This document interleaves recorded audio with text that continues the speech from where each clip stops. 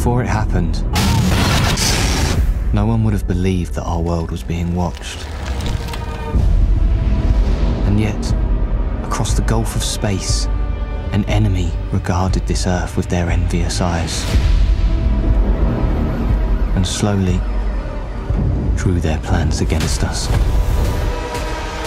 All right, okay, just calm down, tinfoil hat man. So... we don't know what they want. We don't know what they're capable of. We're looking for my mum. We're moving everyone towards London. What should we do? Anything we do as a team. Any ideas? It's the beginning of the end. We have abandoned God and now he is punishing us.